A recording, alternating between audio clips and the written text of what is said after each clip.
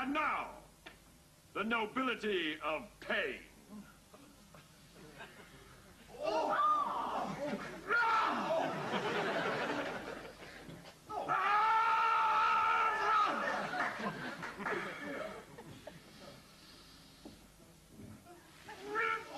Not yet! Not yet! Oh, no!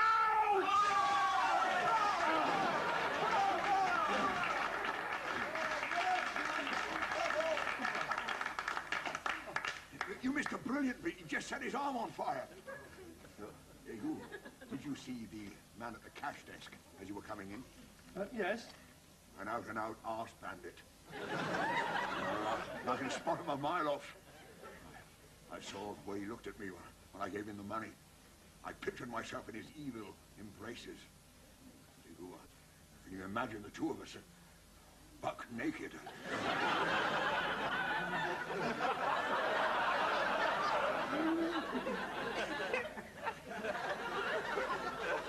Croissant? And now, ladies and gentlemen, the conquest of fear.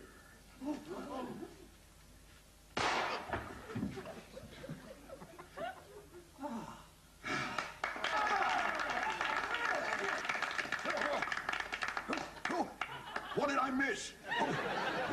He's amazing. What a man, don't you think so, Negu? Yeah, Americans are great, aren't they? I mean, nobody could ever accuse them of being a bunch of irritating show-offs.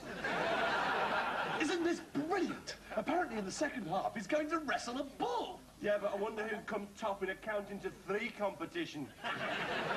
Negu, I have to meet some creditors out of town tonight, but I'll be back tomorrow at noon to pick up the boys. Oh, bliss.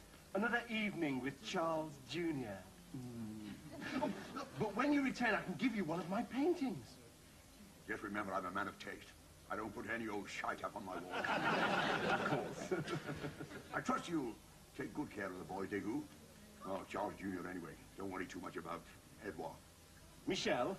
Whatever. Charles Jr. is the important one. If anything happened to him, I don't know what I'd do. Kill you, probably. Jesus, will you look at that?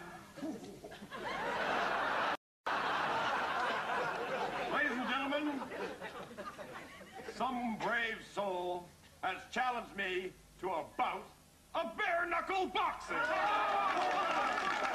What would be the place to do that? Mr. Alan Day-Goose. You little shit! Come along, Negu! The honor of France is at stake! No, it's not! Only a woman man would turn down the offer of a fight. Oh, go on, Degoon. Yes, come along. You don't want to become known as a woman's carding knitter. Come on, down,